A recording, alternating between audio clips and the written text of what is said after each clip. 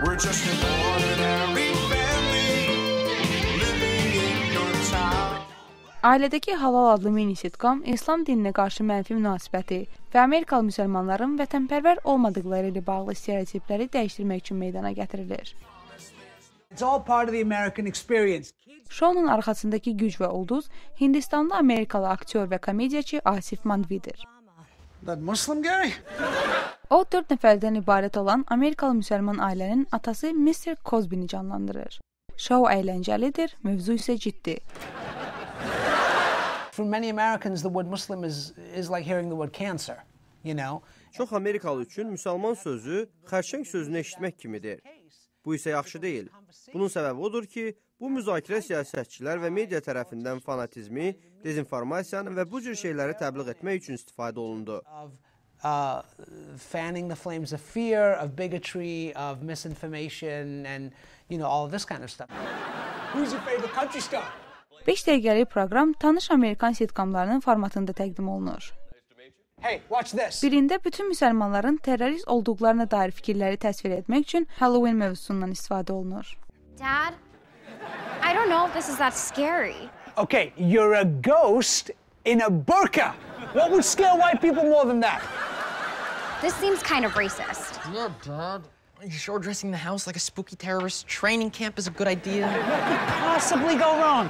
Manfi deyir ki, o insanları güldürmək və onlara fanatizm ətrafındakı absurdluğu göstərmək istəyir. Məsələn, müsəlmanlara sataşmamaq kampaniyası kimi. Now, this is an actual Facebook post by an actual politician in the state of Tennessee.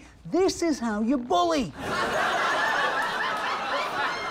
Oh my God, that is so wrong. Now you're learning. Proqramın prodüseri Lillian LaSalle'dır. We want to reach the people in the middle of the country. Biz fikrimizi ölkənin orta hissələrində yaşayan insanlara çatdırmaq istəyirik. O insanlara ki, belə şeylərə baxmaqdan çəkinirlər, qorxurlar. Bəlkə də bizim bu şounu çəkdiyimizdən xoşları gəlmir, amma yenə də bununla maraqlanırlar. Bunu ona görə etmək istəyirik ki, onlara 5 dəqiqəlik epizodda onları güldürəcək azı bir gülməli vəziyyətə rast gəlib, düzdür, mən də müsəlmanlar barədə bu fikrə sahibəm və bu bir qədər axmaqlıqdır dedirtəcək. That way about Muslims. And maybe that's a little crazy. Don't want to have any good old-fashioned American pie, huh? Məsələ şounun müsəlmanlar barədə ictimai fikri dəyişə bilib bilməyəcəyidir. Jan Ellsberg Amerikalı film, teatr və televizor rejissorudur. I think it's extremely smart and I think it's Məncə çox ağıllı, eyni zamanda təxribatçıdır. Düşünürəm ki, bu cür şou ziddiyyətlidirsə, bu dialoq yaradır. Məncə Asif Mandvi'nin də etmək istədiyi budur. I think that's what Asif Mandi is trying to do. Out of all the religions out there, why would he choose Islam? İlk 4 epizodun süjetləri aparıcı müsəlman vətəndaş haqları qruplarının Amerika müsəlmanları ilə keçirdiyi diqqət qrup görüşləri zamanı müzakirə olunan mövzulardan seçilib.